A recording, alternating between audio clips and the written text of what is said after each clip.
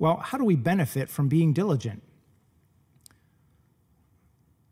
Time passes more quickly when we're actively pursuing spiritual interests, when we're busy in Jehovah's service. Remember the illustration from this morning? Essentially, we're in the waiting room at the doctor's office. When does time go more quickly? When we're staring at the clock on the wall, or when we're engaged in giving a witness to others?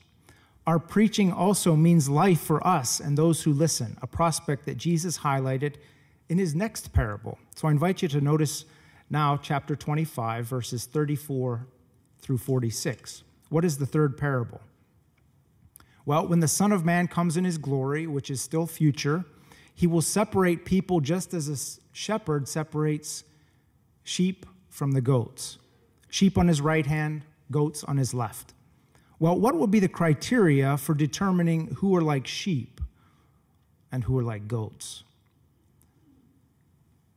Essentially, whether or not they support Christ's anointed brothers. Yes, Jesus the King takes very personally the action shown toward his brothers or anointed ones. His third parable teaches the other sheep to remain loyal and to support the anointed fully. Now, how can we apply the lesson on remaining loyal? In one word, obedience. Obey the faithful slave and those appointed to represent that slave, including elders in the congregation. But why should we obey? Very interestingly, Revelation chapter 14, verse 4 says that the anointed keep following the Lamb, Christ Jesus, no matter where he goes. So if the faithful slave follows the Lamb, then the direction, the guidance that they provide is Bible-based. And we should obey it.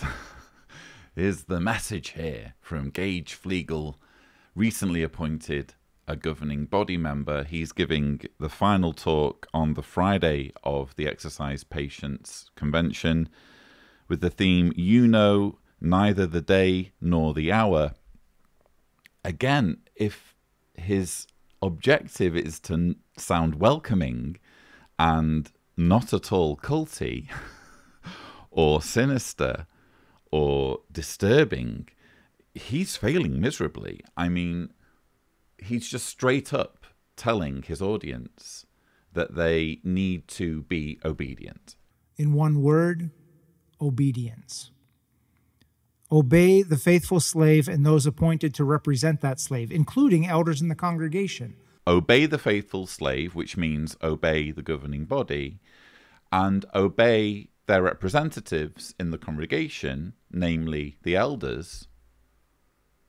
There's no room for making a personal, conscientious decision and saying, well, you know what, I'm supportive, I respect the elders in my congregation, I respect the governing body, I'm sure it's a challenging job that they do, but if I'm asked to do something that doesn't make any sense, or even causes me harm or the ones I care about harm, you know what, I'm not going to do it. There's no space for that whatsoever in the Jehovah's Witness religion. It's do or die. You have to toe the line. You have to be obedient to any authority figure within this group, or you can expect to be annihilated at Armageddon. Now, you could be watching this as someone who's never been one of Jehovah's Witnesses, and you could be thinking, how do people fall for this? How do you sit in the audience and just absorb this overtly culty controlling rhetoric, which is just outright saying, you need to obey or else, you need to obey without question? How does any of this sink in, and how do people take this religion seriously? Well, we get a clue towards the beginning of this clip. Time passes more quickly when we're actively pursuing spiritual interests, when we're busy in Jehovah's service. When we're busy in Jehovah's service, time passes more quickly. Jehovah's Witnesses are too busy to be asking questions. They're too busy to analyze these words or really think about their religion and what it's asking of them, and the fact that their religion ultimately doesn't make sense.